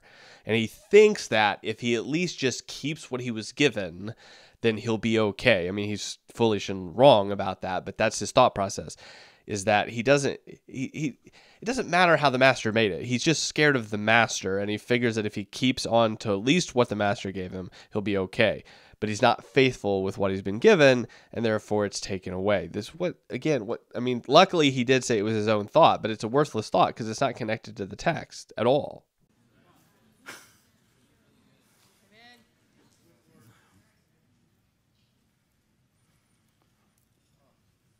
The next thing I want to say is wealth attracts wealth. If you're poor, you'll attract more poverty. If you're rich, you'll attract wealth. And people say it all the time, right? They say, it's just the rich get richer and the poor get poorer. Yeah, Jesus said, that's the way I designed it. People that are faithless, that don't want to take a risk, that are lazy, they get poorer. So much for communism. So much for socialism. Okay, I could get political in a minute, but I won't. Somebody once said, if you divided all the money in the world up equally so that everybody in the world got the exact same amount of money, in 5 years, the people who were once rich will be rich again. The people who were once poor 5 years from now will be poor again. And the people who are middle class will be middle class. You know why? Because wealth tends to be a manifestation of personhood. I said that's not entirely wrong. I mean, how you've been taught to treat money not only treat money, but just go again, the Proverbs. Let's just say that the Proverbs that he already read, that he twisted, if you apply those correctly, you'll be okay. Said tends to. Listen, if you're poor, you're poor. But listen, if you need money, don't ask for money, ask why you need money. And it might just be that you need money. I told you about our journey. I know what it is to be broke. I grew up poor. I grew up on welfare. I'm not preaching at somebody. I'm telling you my story. And I got done telling you that I spent 25 years of my married life sabotaging any kind of wealth that would come into my life because I thought it was evil and wrong. And, I made fun of every, prosperity teacher. So, and I don't consider myself a prosperity teacher, but I certainly am a steward teacher. Okay, so that's interesting. He doesn't consider himself a prosperity teacher, but how he just twisted those verses is exactly how prosperity teachers would twist those verses. It sounds to me that Kris, in an effort to undo some weird things that he picked up in his childhood, instead of just dealing with them, has then now tried to use the scripture as a lens to make himself not feel like he has to be poor all the time. And in so doing, has now twisted the scriptures to make himself feel better about having lots of money. There's ways to do that without twisting all of those things, right? I mean, again, the Proverbs that he read are really helpful. Don't be lazy, work, right? Don't be throwing your money at things that aren't going to be good investments and you'll have money later. The Proverbs are full of really good, helpful things to explain how God has set up the world. And if you operate in God's way, in general, you'll be okay. And if Jesus said, I want to make you wealthy, I'm like, kill me with kindness. Turn to Luke chapter 9, Luke chapter 19, verse 11. This is the story of the minas. Now, what's really interesting is a mina is $500. Okay, a talent is how much? 30,000. But a mina is what?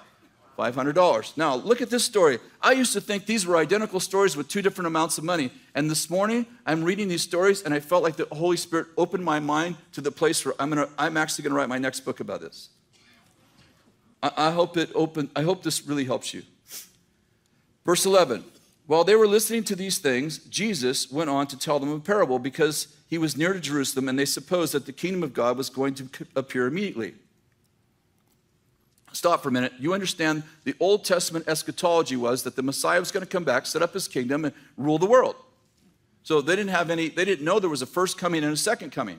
So Jesus is going towards Jerusalem. They're throwing down palm branches, and they think they're making Jesus king. That's why the disciples are asking, can we sit on your left and right hand in the kingdom? They're not thinking in the kingdom like heaven. They're thinking now. This is Jewish eschatology. Are you with me? So this is interesting because this is right. This is why Kris knows his Bible. That's not the confusing part. So it's so strange to me that he seems to be incredibly well educated in regards to the scriptures, what he's talking about here as far as Jewish eschatology. He knows this stuff. So how is he not using descriptive versus prescriptive text? It's just really strange. I mean, it's an honest question. I don't know how he doesn't see that he's doing that when he clearly knows what he's talking about most of the time. With me? So he's on his way to Jerusalem, and they think the kingdom's going to come immediately. And he tells them a parable to show them that the kingdom is going to come progressively. Did you get that? So he said, a nobleman went to a distant country. Who's the nobleman that's going to a distant country? Jesus. To receive a kingdom for himself and then return.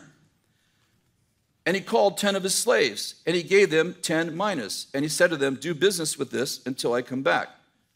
But his citizens hated them, sent a delegation after him, say, we do not want this man to reign over us. When he returned, after receiving the kingdom, he ordered these slaves to whom he had given the money to be called to him so that he might know what business they had done. The first appeared, saying, Master, your mina has made 10 minas more. Okay, stop for a minute.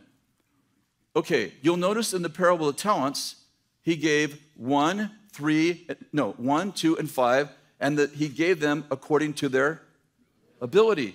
Why? It was a lot of money. Got me? He gave them according to their ability, but he didn't give these guys different amounts. He gave them all $500. Are you following me? Okay. Now, it says, when he returned, the first appeared to him, saying, Master, your mina has made 10 minas more.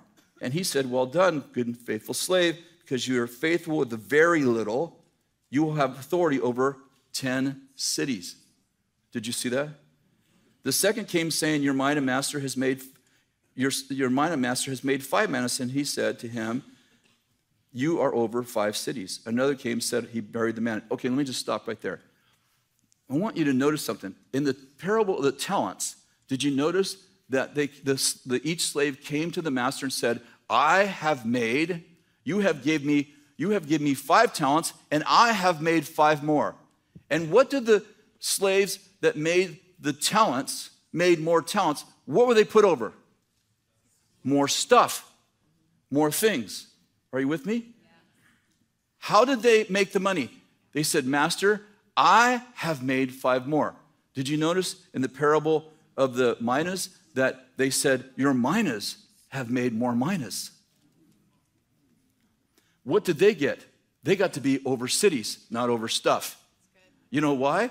Because one guy learned how to make money. The other guys learned how to create an ecosystem in which the money makes money. Again, this is about faithfulness in every regard and reward for faithfulness. This is about being shrewd. This is about knowing God is over all of it. Like if we're talking in master servant terminology, even if they say I have made, you're his servant, so it's his anyway, right? He could take it. So like it's just terminology being used here as far as I made these things, or your mina has made. It's the master's anyway. Like in both parables, it all belongs to the master anyway. And so the core of both of these is faithfulness. It's not about the money in it. It's about the faithfulness of the servant that did it and the reward the servant gets. Now, again, this right here, this right here doesn't then go into a telling about the final judgment. This just stops and it goes in verse 28. And when he had said these things, he went on ahead, going to Jerusalem. When they drew to Bethsaida and Bethany and the mount called Olive, he sent 2 disciples, saying, go into the village. So this doesn't go into a teaching about the coming judgment. This just says, hey, this is the faithfulness you should have. And it seems to be, again, what Kris did point out before, is that as they heard these things, he proceeded to tell them, because he was near Jerusalem and they thought the city was coming. So there is context before this that we didn't get into, apparently about Zacchaeus as well. So there's again, this is why, the reason I'm like, what does this have connection to? Because this is why context is important. When we get to verse 11 and say, as they heard these things, what did they hear? Obviously, it's in some direct connection to them as they came near to Jerusalem, they thought the kingdom of God was near. So then he tells them this parable. All of this is important. Again, the parable itself is about the faithfulness of the servants in the story. So again, exegesis is so important. Context is so important for you to understand what's going on. And if you don't have those two things, anybody can pull whatever they want out. I am so sorry. We are about 10 minutes away from being done here. I know we're near 2 hours on this sermon review. Thank you. If you've made it this far, I appreciate you sticking around. See, when you can teach your money how to make money, now you can create ecosystems in which listen, Master, your mina has made more minas. How many of you understand that if you can create ecosystems of prosperity, now you can be over cities? Because if you can do that with money, then you can do that with cities. This is the only place in the New Testament in which it tells you how to actually pastor a city. It says, if you can learn how to create wealth, you understand that there's a power to create wealth. Most people spend their life working for money. These guys learned how to make money work for them. They learned the secret of the power of money. The money worked for them. They didn't work for the money. I wonder if Kris had to take Tylenol after this, because, I mean, he is twisting over backwards to make this say something it doesn't say. In the parable of the talents, they worked for the money. In the parable of the minas, the money worked for them. Are you following me? And what I'm getting at is this. Did you notice that the first guys in the talents, story of the talents, they got thousands of dollars, 30,000, 60,000, 150,000. But the guy in the story of the minas actually only got $500. How many know it's not what you have, but what you do with it that matters? You look at people that grew up in a wealthy home and you're like, I'll never have what they have. Yes, but you take your $500 and you teach your $500 how to make bucks. And pretty soon God goes, you know what? You're so good with money, you should have authority over people. You'll teach people how to reproduce themselves. If you can teach money how to reproduce itself, you can teach people how to reproduce itself. You should be over a city. How about 10 of them? Well, that's a lot more powerful than you're thinking right now. I laid on the couch for about 15 minutes thinking my mind was totally blown this morning. I'm like, oh my God, this is the secret of prospering cities. He's just pulled something completely out of his butt here, is what he's done. Like, both of these passages are about a master that the servants know can be harsh, and the ones that are faithful with the things that they're given so as to give back to the master in their faithfulness to him. The ones that are dishonest and lazy don't do anything with it, thinking that they can bury it and basically the master be happy because at least he got back what he's done, and they're unfaithful in what he gives them. In the first example, the one gets cast out into outer darkness, and Jesus uses that parable to then therefore talk about the judgment seat. This one seems to be about in connection with them thinking that the kingdom is coming. So it's still connected to him being the king. And he says, hey, if you're thinking I'm the king that is to come in this way, which he is the king to come, but it's not going to happen in the way you think it's going to happen. But you're supposed to be faithful in the things that I give you. There's a whole lot more there. Again, I know we're just ignoring exegesis here. But there's a whole lot more here in this passage, especially verse 14, that we're not even going to talk about clearly. That really reveals the purpose of the parable way more than the money here. But yeah, I mean, sure, let's just lay on the couch and come up with some random fake prophetic utterance. Sure. This is the secret right here of prospering cities, that money makes money. This is the difference between rich people and wealthy people. Rich people have money. Wealthy people have an ecosystem that reproduces more wealth. Henry Ford said, take all my factories and burn them down. Take every possession I have and take it from me. Steal it, burn it, and give me back my employees. And in 5 years, I'll have everything back again because the things you see around me are already in me. Yeah. Being faithful what you have and not lazy. We've already talked about with the parables. Something happens when you learn how to make wealth, not money.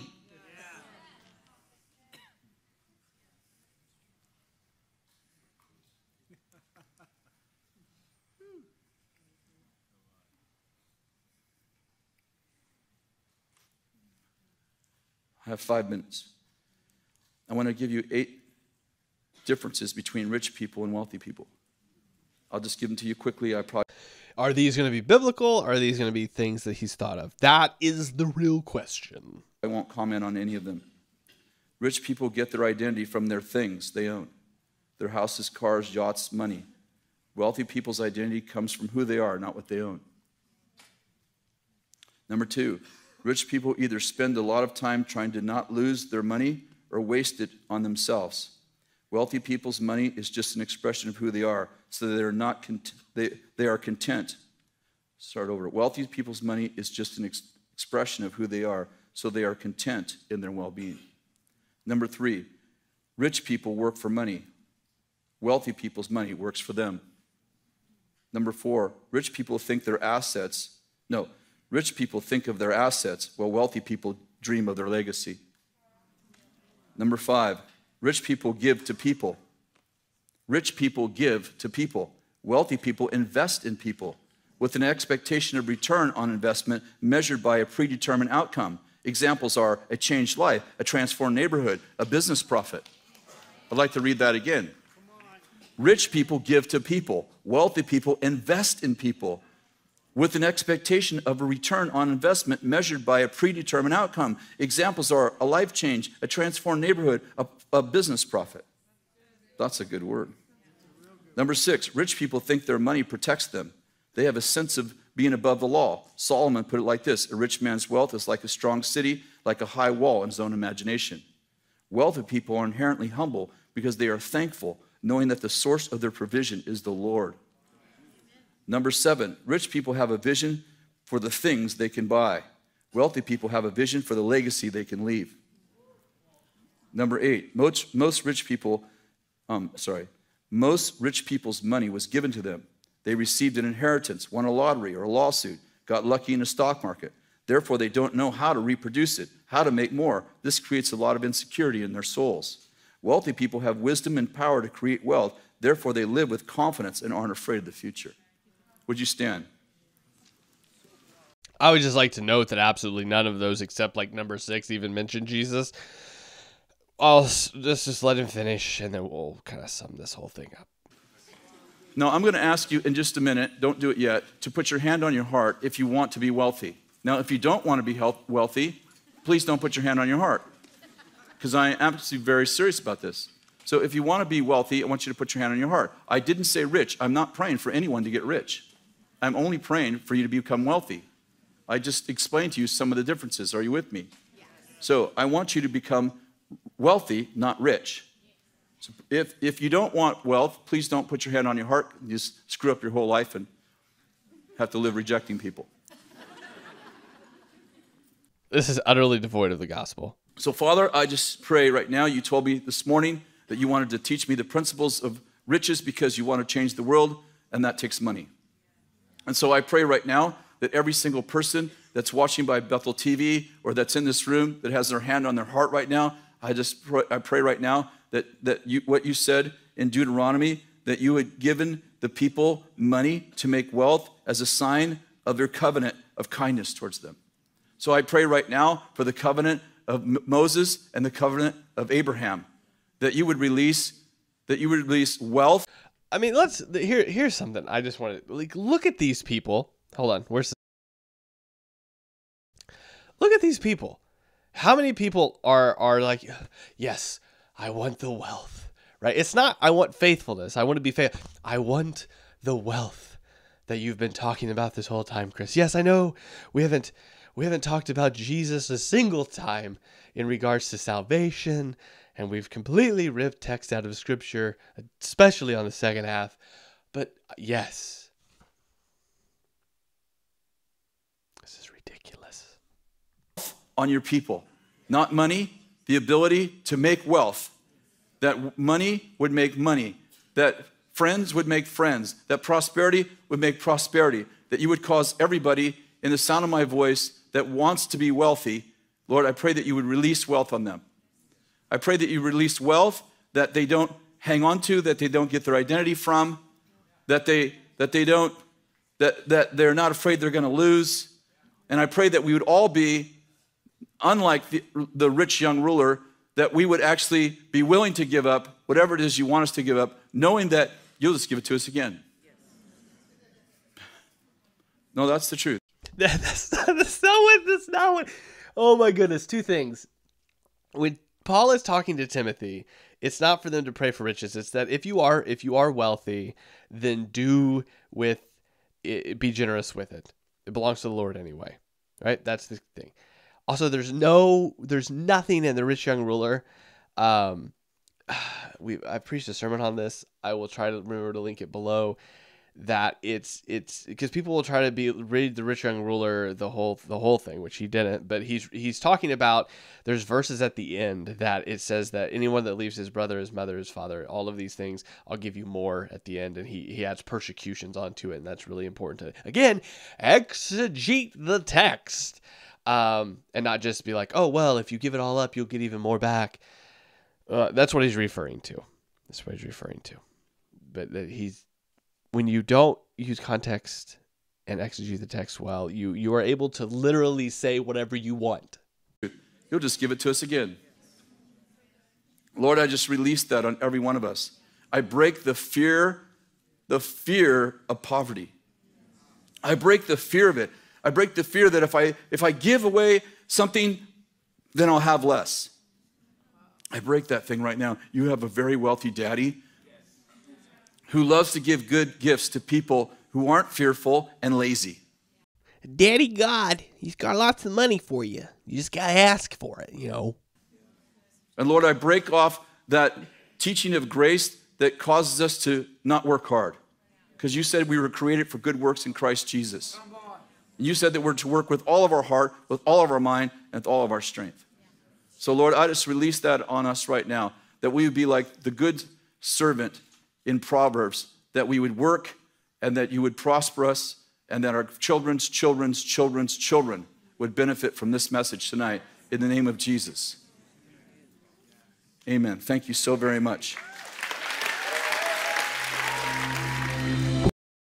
Okay. Let's go through that really quick. Yeah, it's like that meme where it's like, you had me on the first half. You had me on the first half. Because the first half wasn't bad. If you stop that sermon at about like 30 minutes, it's not too terrible. It's that second half. It's the going up the mountain was pretty good, and the coming down the other side was real rough. So let's go through this. When did he read the text? Depending on what text you're talking about, I don't think we fully read. We might have fully read one or two of the texts in the sections that he's talking about. Maybe the closest we got, I think, was the parable of the talents, in which he still left off that end verse 30, which was very crucial because it connects it to the following point. But no, we didn't really read the text. We jumped around a lot, didn't give any context or culture, which is the second thing. We completely devoid of context and culture for the most part. Like, we all know what a mina is and a talent is now. Hooray for us, but that's not really, that's sort of pointless if we don't know the point of the text or what's happening and what Jesus is trying to communicate, what the Proverbs were trying to communicate, or descriptive versus prescriptive. We've completely just went, we don't need any of that. So no, context and culture we didn't need, or we didn't use at least, in any of this sermon. And the last thing, and I would say probably the most important thing, is that we didn't even, we were like, the gospel, who needs the gospel? We're talking about money, bro. Like, we don't need to hear about Jesus' life, death, and resurrection. We don't need to hear about reconciliation had in him. What are you talking? Where do you think you're at, church? No, we didn't cover that. You know, I had a lot of hope. I had a lot of hope in that first 30 minutes. I thought, man, am I going to be proven wrong? I really thought, man, it's like that first 30 minutes. I was like, there's not a whole lot I could say. Like, he's right. Contentment over wealth. Like, he's not wrong. And then he was just like, hold my beer. I'm going to set this whole thing on fire. There you go. I don't know if you watch the whole thing without my commentary, link below. If you want to support what we do here, links below.